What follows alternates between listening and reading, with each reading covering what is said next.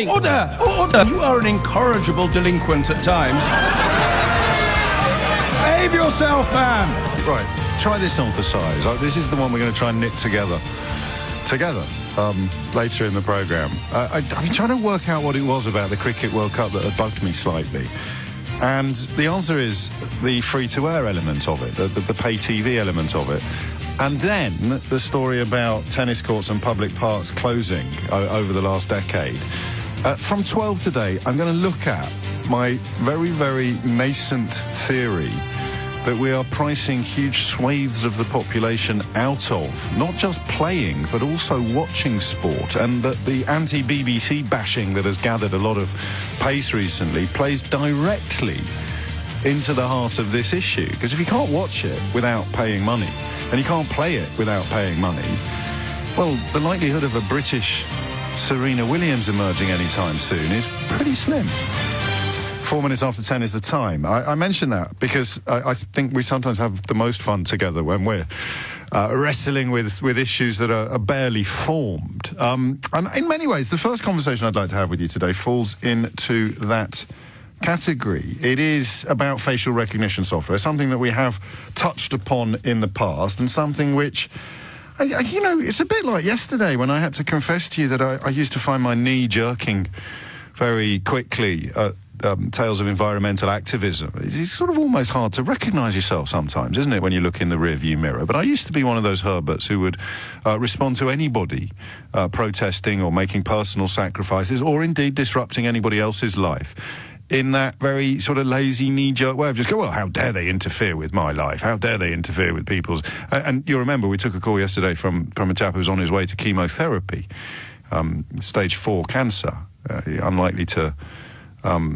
well, he doesn't have many more years left, but he's talking about the legacy for his children, and any disruption that he has to suffer, even in such an acute scenario as the one he described, would be a price worth paying for protecting the planet. Those kind of contributions, those kind of stories somewhat stop you in your tracks. But again today, and I'm not going to make a habit of this, although it is 2 out of 2 for the 10, Monday and Tuesday this week, I'm pretty sure I used to be supremely relaxed about state surveillance.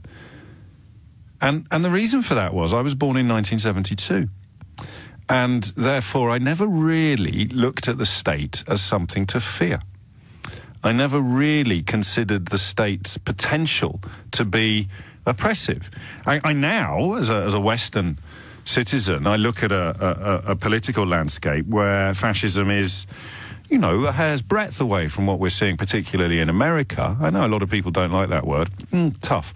Because what fascism dictates, perhaps more than anything else, is that citizens don't get treated equally under the law. They can't expect the same protections from a government, and those protections, those rights, those freedoms will be afforded according to a sort of racial hierarchy. And Donald Trump has now absolutely mainstreamed that and gone public with it, which we'll talk about in the second hour. It's an astonishing state of affairs.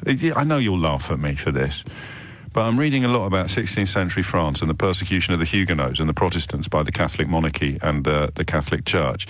And the echoes are astonishing. You know, this idea that we should start killing each other. Anyway, I digress. So, Sajid Javid has announced that he is going to experiment with facial recognition software. The story is mildly amusing, given that the technology is still so nascent. It offers up more mistakes than it does results. Last year, the American Civil Liberties Union fed the mugshots of Congress lawmakers into one facial recognition software that Amazon had created for a police force, and they found that 28 congressmen were flagged up as named lawbreakers. They weren't. It's just that the facial recognition got the recognition wrong. I don't know if you were watching telly last night. On ITV's Inside China's Digital Gulag, it scanned faces in crowds to identify whether they were Uyghur Muslims, the oppressed minority, and then to see whether they're looking shifty enough for the police to stop them for questioning. Are you scared yet? Okay, try this. Beijing News reported earlier this year on a similar system deployed in a high school. Took a snapshot every 30 seconds and logged whether they seemed to be concentrating or not. Right? Now, I used to say things like, and the problem with doing your job and indeed you're growing up in public is that it's all there on the record. I used to say things like, if you've got nothing to hide, you've got nothing to fear. And I used to mean it because I was born in 1972 in the United Kingdom. And therefore, the idea, and I appreciate a couple of things perhaps would have stopped me in my tracks or given me pause if I'd been raised differently, if I'd been brought up in a different part of the country or a different social class rather than necessarily a different era, if I'd been blacklisted as a construction worker, an area which still hasn't been properly explored or reported, then I might have felt a degree of state surveillance chill me. Even more so, I think if I'd been involved in the miners' strike in the 1980s, I might have felt a degree of state surveillance chilling me. I went to a Stop the War, and again, seeing as we're doing full disclosure on, oh, by the way, my latest episode of my Full Disclosure podcast is with Chris Moyles, the radio god, and bearing in mind I hardly get a word in edgeways, it is a jolly good listen, so you can get hold of that wherever you download your podcasts. But seeing as we're doing full disclosure in terms of honesty, I went to a Stop the War meeting before the Iraq War to heckle. It was just around the corner from the flat I was living in at the time, and I thought the decision to go to war against Iraq at the time was correct. I don't now, obviously, and I am able to admit mistakes, which clearly is still rather unfashionable. But I went along to heckle, and I'll never forget Tony Benn, who I admired in many, many ways. Tony Benn was, every single time I saw him speak, he always referred to the fact that there'd be someone from MI6 in the room. And I thought that was a bit funny at the time. Looking back, and remembering, of course, the fact that we've only actually had the vote for 21-year-old men in this country for just over 100 years, looking back, I don't know, maybe Tony Benn wasn't paranoid. The security services do try to keep things on an even keel and keep the status quo intact and push back rather hard against anyone with even vaguely revolutionary tendencies. But again, I was born in Derby in 1972. I never had anything to fear from the state, and I still don't. 0345 60 60973 is the number you need. How, and also this is a subject about which I know next to nothing. But here we go. I think Hugo Rifkin in the Times today is absolutely right when he says, assuming we ever start doing normal politics again, Britain is right on the cusp of a good old-fashioned fight about this sort of thing. Sajid Javid, Home Secretary for at least the next week, supports police trials of such software here. David Davis regards it as an assault on civil liberties, which, as Rifkin writes today, is admittedly how he regards most things, but that doesn't mean he's wrong. What he might be, though, is far too late. Do you know, when Hugo Rifkin writes in the Times about assuming we ever start doing normal politics again, that's exactly what he means. I can feel a degree almost of nostalgia about two senior Conservative politicians disagreeing with each other passionately about something very big and important that is nothing to do with Brexit. I know that they disagree with each other, some of them do, about Brexit. Most of them are now falling into line behind the unicornists. But, you know, it's a bit weird, isn't it, how the team-picking process has polluted almost everything. And yet, at the same time, both major parties seem to be absolutely riven with fractures and factionalism. So I'm nostalgic and looking forward once again to the days where being prominent members of the same political party does not mean that you will toe the same line on most given issues. Actually, I should say apart from Brexit and anti-Semitism, where, of course, both major parties are split down the middle. So David Davis, who has a strong track record on civil liberties, if not on understanding what membership of the European Union entailed, is passionately opposed to these trials. Sajid Javid, the Home Secretary, is minded to try them.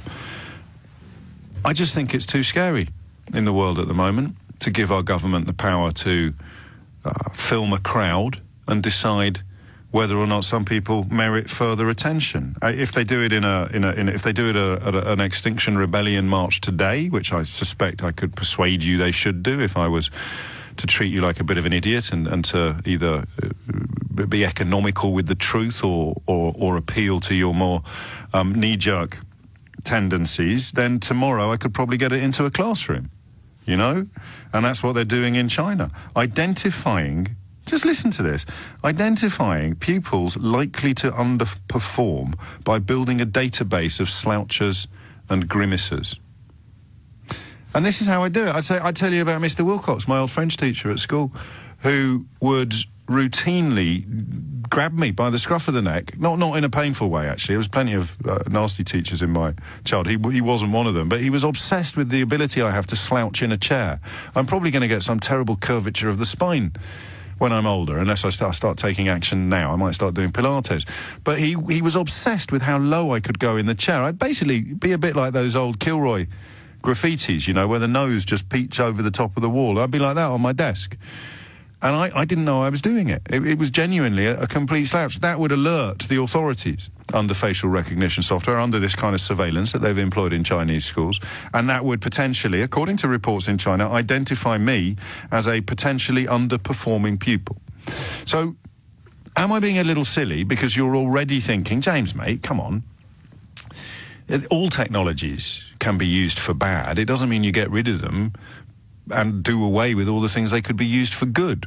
You know, I often think of crossing the road. We're not going to ban cars because people get hit by them. So, in the wrong hands, this technology could do wrong things, but does that mean we should run a million miles away from it? And the short answer is I don't know. I don't like this technology, particularly in the context of what's happening in America at the moment, and a man who spent 8 years whining, moaning and lying about Barack Obama is now telling people who don't like his government that they should leave the country.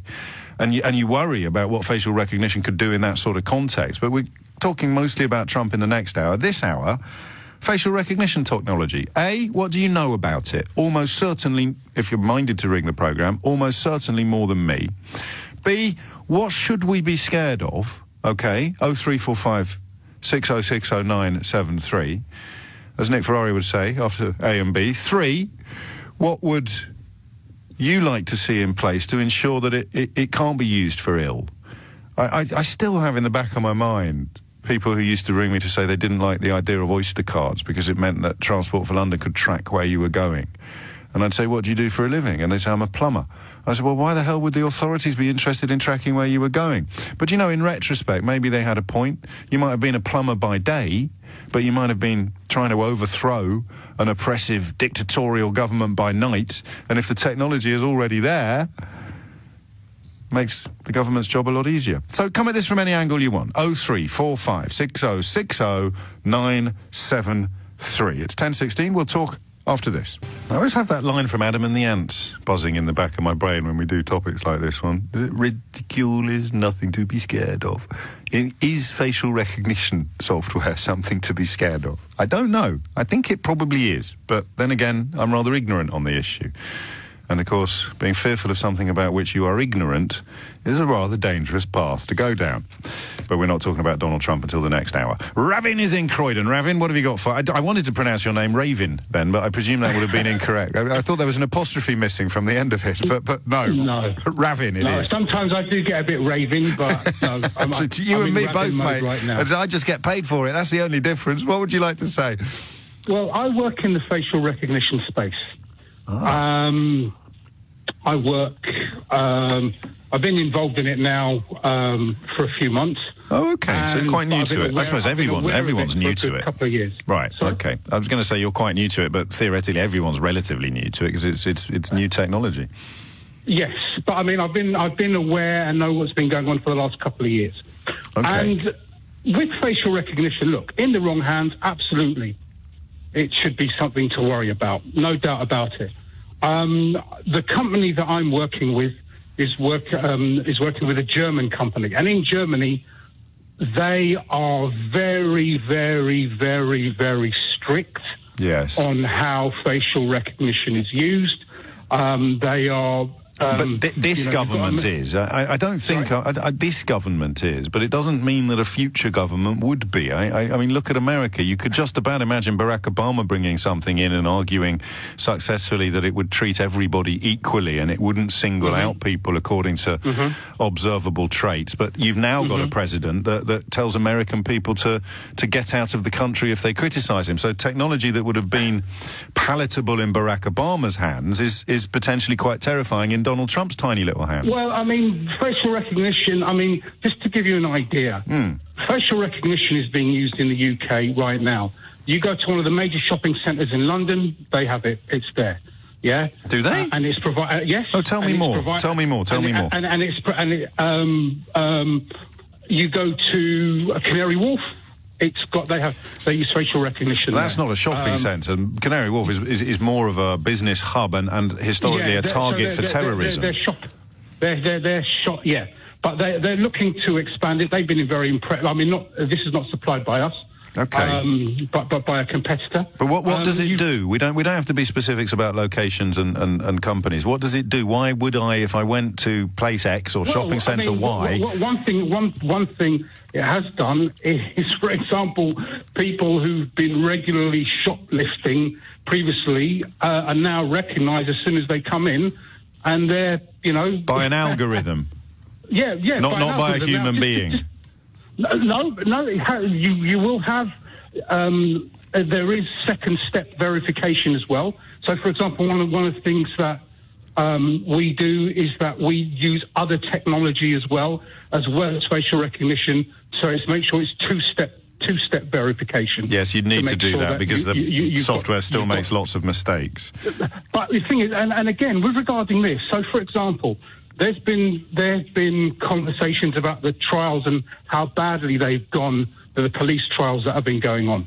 Now, the organisation that the police use for their facial recognition are a well-known company, but their just to give you an idea about how algorithms are tested, the American Department of Defense have a test that they do every year called the NIST test.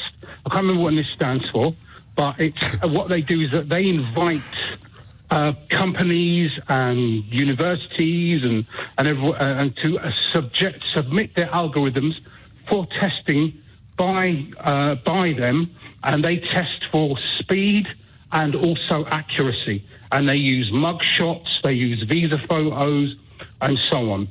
And the company, from what I understand, the company that the police are using have not, for the last 3 years, have not submitted their algorithm for testing, and I would suspect that one of the reasons it hasn't been submitted for testing is because it's not that great. No, well, the people who've got facial... I'm going to crack on, Ravin, because I want to squeeze in as many people as possible, but you've given us a perfect introduction. You say there's nothing to worry about, but of course I have to point out you would say that, wouldn't you? Because you work in the sector. A few of you perhaps not taking this as seriously as you might, as you point out that your facial recognition software on your phone doesn't work if you've got a little bit of stubble. 75% of the time it doesn't even recognise your face, but that doesn't matter. That's a bit like what we talked about with wind turbines yesterday. Just because the first prototypes or the very first examples of a new technology aren't brilliantly effective does not mean you write off the whole of that technology, unless you're an idiot climate change denier. You hone the technology. Do you think the first wheel was comparable in any way, shape or form to the equipment upon which Lewis Hamilton was tooling around Silverstone at the weekend? Yes, there was a British Grand Prix at the weekend. You could be forgiven for having missed that, given the brouhaha surrounding the cricket and the tennis. 10:25 is the time. I'm still scared. Scared is slightly the wrong word, because it makes me sound a little bit cowed, a little bit querulous. I'm deeply concerned about some... and look at some politicians in this country now who are... I think Priti Patel yesterday was suggesting that the judges, the judiciary, has no business scrutinising Parliament, betraying, I think, to be generous, an incredible ignorance about how the separation of powers works in this country and how our unwritten constitution is supposed to operate. You need three. You need the executive, the legislative and the judiciary. That way you ensure that none of them enjoy untrammelled power. But Brexit has broken all of these things, and of course it has brought people who don't understand any of these things to the surface. What if they end up in government?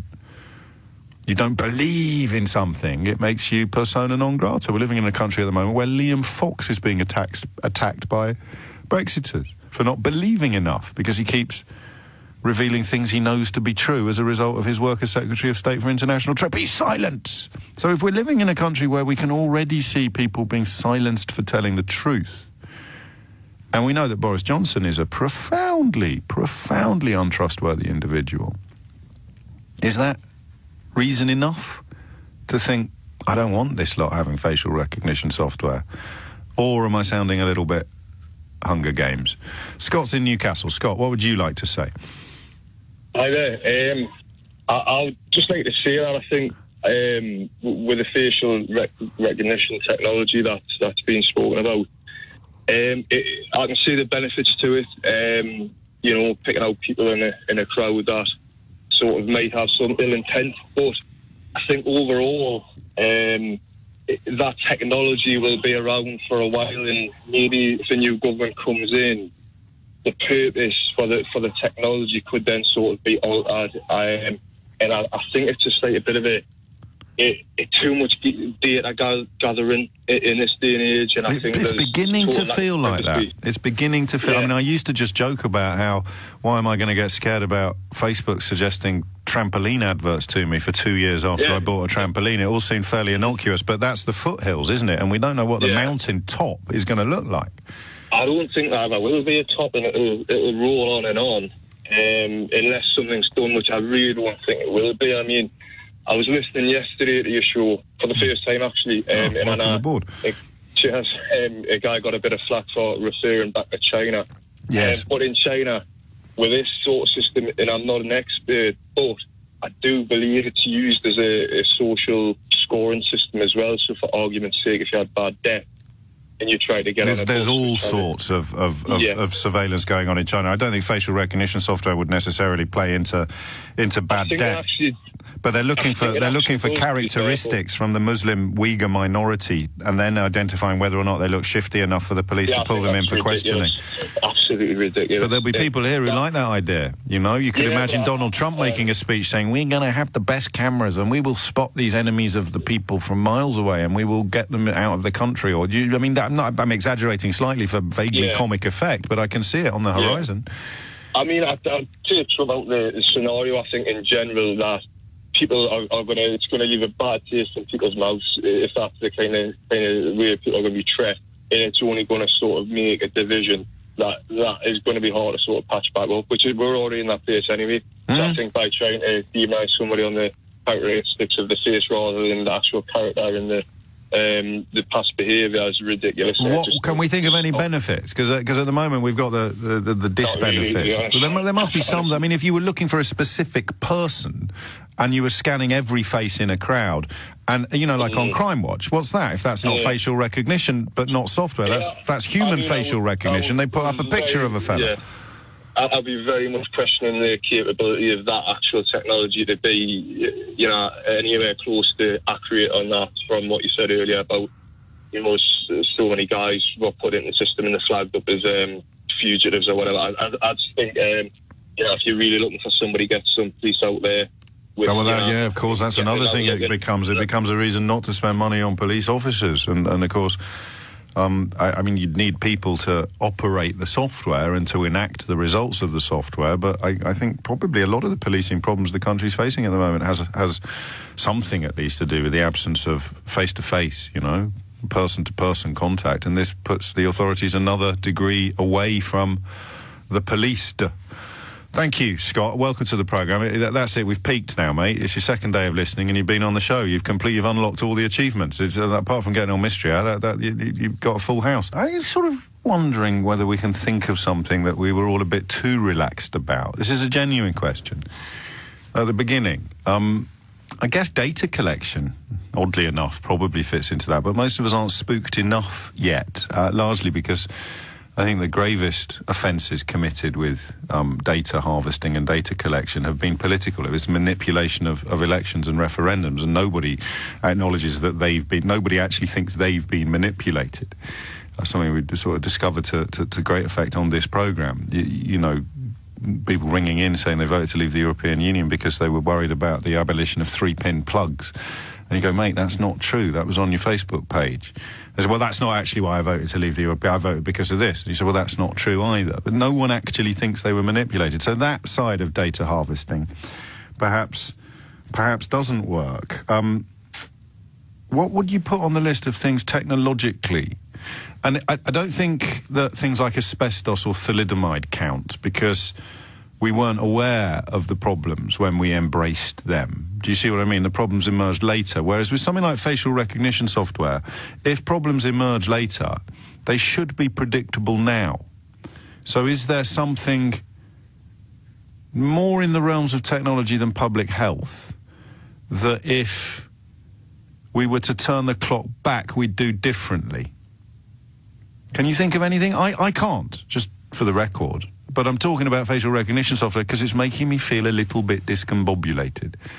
And the reason is partly because of the Chinese example, the Chinese model, whereby they are using it to surveil a population in ways that really do bear chilling resemblances to Big Brother in Orwell's 1984.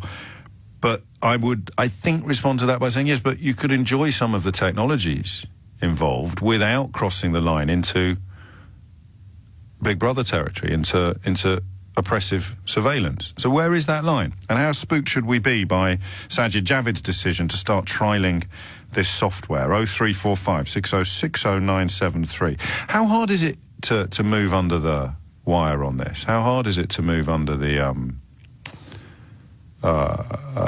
grid, the matrix as it was? I don't know. I mean, for me, I use my phone to use the tube these days. I lose my phone, I lose my life. Unthinkable. I presume it's quite easy to track. Also, you know, we've got all those things. Mrs. O'Brien can find out where I am, or she can find out where my phone is. I don't know. Hugo is in Manchester. Hugo, what would you like to say? Well, in answer to your question about things to be worried about, a lot of identity theft has been driven by data breaches where criminals have taken data, cross-referenced it from a variety of sources, and then used that to create a new identity or false identity purporting to be you. So that would be one of the examples I would cite of say that again? How could they pretend to be me if they haven't got my face, unless it's John Travolta in Face Off? Well, if we're talking about face recognition, perhaps not. But if you ask for an example... You mean data in general? Data, yes, OK. No, fair enough. So in general, it could be from a variety of sources. They use your email address to tie it all together. But I hope I'm not misunderstanding you, but wouldn't facial recognition actually be a guard against what you're talking about there? It depends what they want to do with it. We're at a very interesting time, James. Yes, we are, clearly. We've got artificial intelligence and machine learning really taking off. Now you can get a computer to paint a very realistic Rembrandt.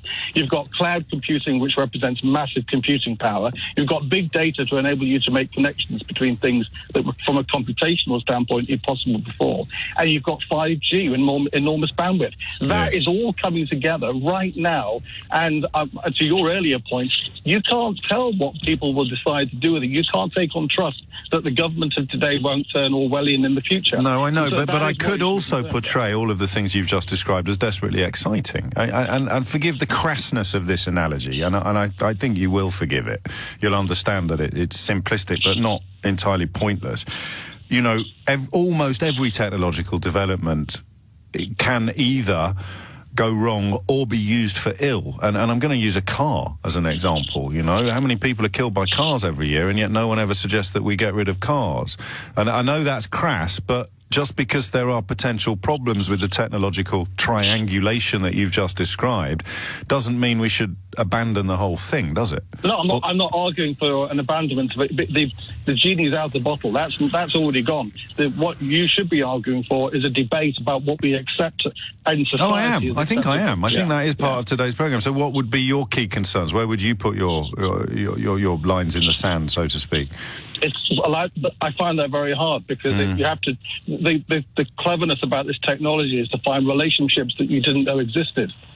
So you may well find that people who know what they're doing will run hypotheses. But, well, maybe if these people with those faces are colluding together, they're seen together, does that mean that we can draw other data from the mobile phone network as to what they may be doing, what they may be seeing, So I don't know yet what it could be used for, but I think we need to have a debate more about privacy and what where are the boundaries? Will we be willing to have, for example... You can't opt out of it. That seems a very salient point underpinning everything you've just said. And there was a case, I think, earlier this year of a fellow who objected to having his picture taken by a surveillance van, and he ended up with some sort of fine. He ended up in some sort of legal bother. So I'm all for this, but up to the point where I'm not allowed any say in what it's used for or whether it's done to me, and then that becomes a civil liberties issue, as David Davis would no doubt argue. Yeah, I mean, I don't know whether you've ever tried using voice over IP in the United Emirates, but you can't hardly, because they are monitoring and controlling that channel communication very closely. Do we want to live in a society like Dubai, the UAE, or do we want to live in a different society? That's the debate we need to have. Or do we want to be the 51st state of a racist authoritarian regime? That's a debate that fearfully is perhaps too late to have now. It seems set to happen anyway.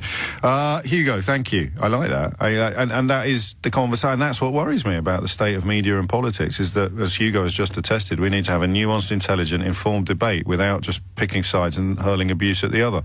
And I can't remember the last time we did that as a country. Alex is in Birmingham. Alex, what made you pick up the phone? Hi. It's really just because I mostly agree with these sort of initiatives to instill facial recognition. Good. Go on. I mean, I think I understand, and it's an intrinsically uncomfortable nature of having your face monitored or your face merely observed upon by anybody else, let alone a government or an organisation.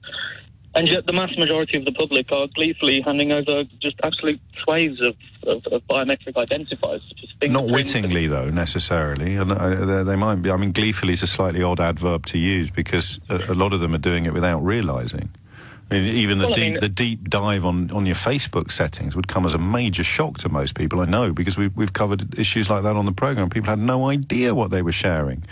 Well, I see countless amounts of people persistently, showing off their latest mobile phone that has a fingerprint identification that works through the screen, and it's something that they quite enjoy doing now. But none of these are defences of facial recognition software, are they? They're just people enjoying the technology on their thumbprint phone. Well, no, but so linked into my second point on that, it's this information is already being handed over to private organisations, which has been brought to mainstream media attention.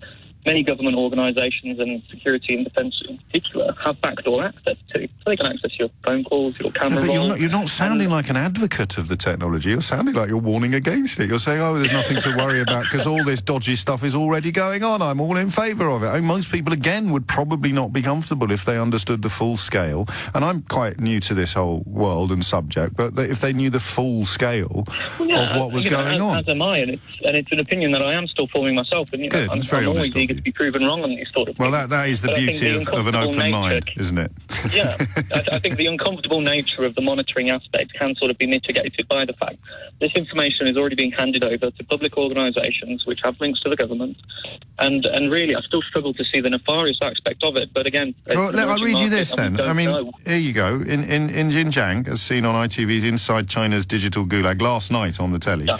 It scans faces in crowds to identify whether they are members of the oppressed, largely Muslim Uyghur minority, and then to see whether they're looking shifty enough for the police to stop them for questioning. Now, I suppose you could mount a defence of this technology if it was looking at every face in the crowd for signs of shiftiness. But if it's literally focusing only on members of a specific ethnic minority, and then you just hop over to America, where Donald Trump is essentially calling for Americans who don't like him to leave the country, it's not hard to see where those two paths could convene, is it? No, absolutely. And I mean, I guess that comes from a hyper-efficient mechanism of a human trait. I mean, that is what most emerging technologies tend to thrive. They're a hyper-efficient version of a human ability.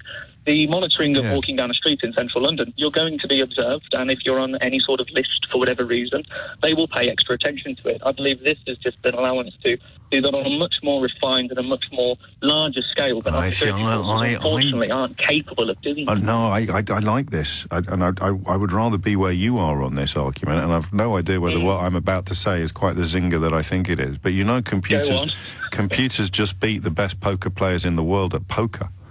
Yeah.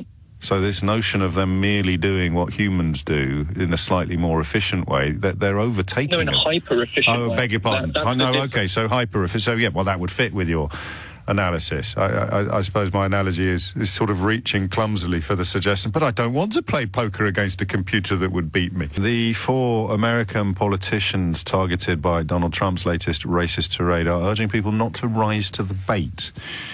I want to know what they mean and whether or not you agree with them. I suspect they're right in that we're talking about Trump's racism instead of talking about Trump's friend being under arrest for child sex trafficking, or about Trump's Labour Secretary having resigned for presiding over the plea deal that allowed Trump's friend, who's under arrest for child sex trafficking, to have a very, very lenient sentence last time he was in court. Similarly, we're not talking about the children in concentration camps at the border, or the adults being held in circumstances that look like they could have come from 1930s newsreel.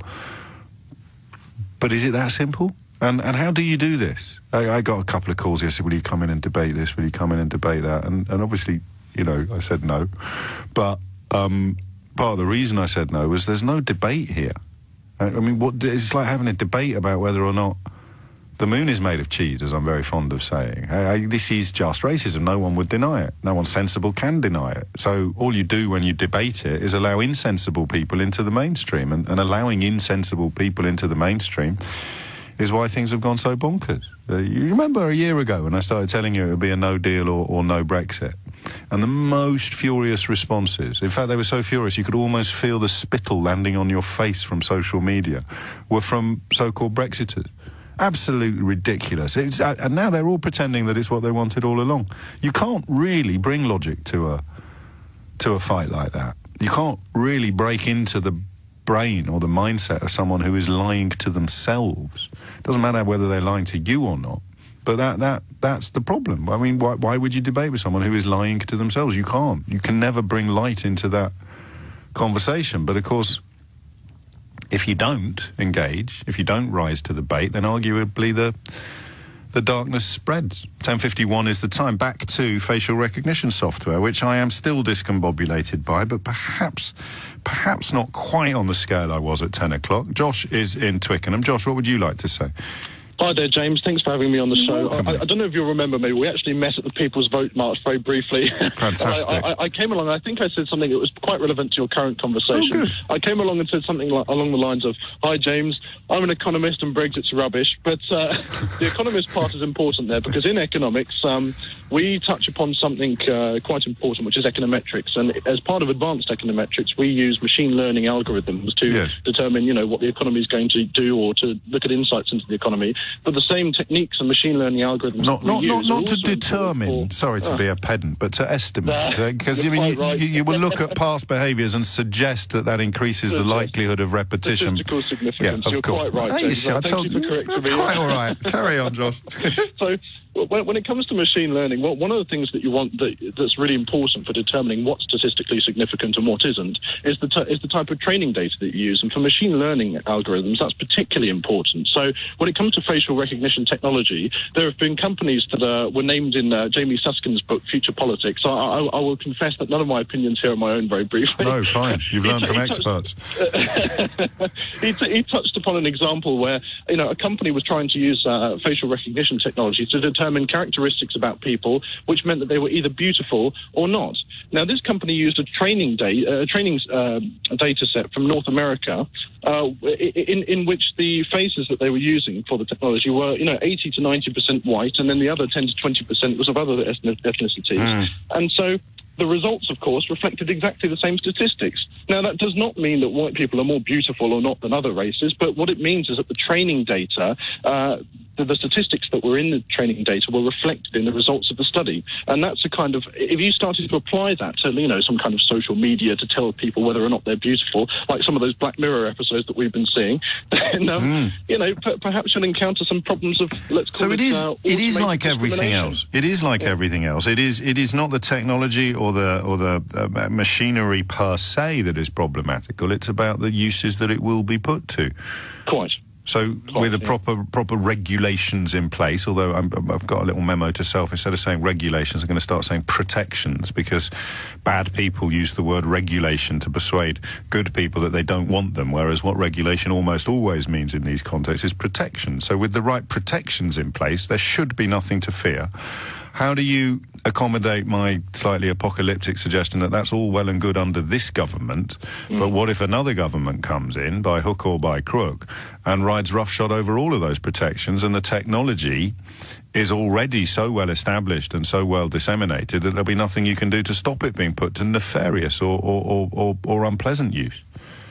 I quite like the example that you bring up, because it is exactly what I wanted to talk about as well. Because if we take the same example that I used before when it comes to beauty and facial recognition technology, and now we say, right, well, let's use the same study and let's apply it to something else. Rather than beauty, let's say it's crime, for example. And let's say that we look at all of the criminals' faces to try and determine, who's possible criminal and who's not. Yes. And if for some reason there were, socio-economic or cultural or historical factors why, let's say for, accurate example's sake, that members of the Black and Middle Eastern communities were of a higher proportion in those, arrest figures, then let's say that the results of that facial recognition technology study would be, would reflect the base data set, wouldn't they? So there is this possibility for automated discrimination then, because or you could only be looking. You could set it to governments or authorities could choose only to look for certain people from certain backgrounds and then give a free pass to others, which is, of course, what we'll be talking about in the next hour, not affording equal rights to all citizens. And the best way to establish the differences would be with the facial recognition. You mentioned the people's vote, Josh. I'll be talking to Margaret Beckett in about 2 hours, just under 2 hours' time, about a new report that's been published by her and Dominic Grieve, the joint political chairs of the People's Vote campaign. So make sure you stick around for that. You weren't the fella in the pub with the James O'Brien for Prime Minister placard, were you? No. God for that, I've been worried about him. What? Briefly went, James O'Brien, and then you turned around and said, aha, picture time, I see. Aha, pure partridge. 10:55. Thank you, Josh, and thanks for your kind words that day. Claire is in Newquay. Claire, what would you like to say? Hi there, James. Thank you for taking my call. You're very welcome. I'm probably being really simplistic now. Don't worry, you're in good company. In that my daughter ran away some 6 months ago, and facial recognition had there been more of it, and it found her sooner. She's fine, by the way. I'll put that right up front. Yes, thank you. Fantastic. Bring it on. It's not simplistic at all. These are the sledgehammers that we sometimes have to bring to the table, aren't they? Because who here wouldn't want every face in every crowd in the country to be scanned if their 14-year-old daughter was missing? Yes, so I wonder how many people are kind of armchair pundits going, oh, this is terrible. I have Facebook. I enjoy it for sharing jokes, sending pictures of funny chickens, and whatever else goes on. But there is, call it to the nth degree, because there's nothing on me. I never put pictures of my children on there. There is nothing about me. I have a different name. I don't even use my own name. Crikey. Go for it. How do people find you then? I tell them. Oh, I see. I only connect with people that I know. Yes, same here on Facebook. Twitter's a different question entirely. I don't have time to talk to huge amounts of strangers, and I choose the groups that I join because I'm interested in the subject matter. But and I don't think you can answer this objectively, and I certainly wouldn't expect you to, because in your shoes I wouldn't be able to either. But does your perceived benefit of this technology outweigh all the potential negatives that we've been discussing this morning? In your mind, yeah, of course it flipping does, because my little girl might still be missing. But objectively, what if she was a Uyghur Muslim in China and the facial technology software was being used to target her for particular police attention? Or Am Incorrigible has just tweeted some astonishing footage, again from China, of surveilling school children.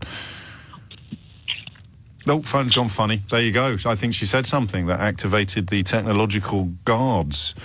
No, I'm joking. 10:57 is the time. Thank you, and I'm glad you clarified that, actually, because I'm never quite sure how to conduct those conversations while there's a massive and potentially very sad question mark hanging over proceedings. Back to the phone. Simon's in Wokingham. Simon, what do you think? Hi, James. First-time caller. Very well. First-time caller working in the CCTV surveillance industry. Oh, perfect. So I've had a lot of experience of selling CCTV systems into large corporate and applications, and a lot of those have a bolt-on of facial recognition.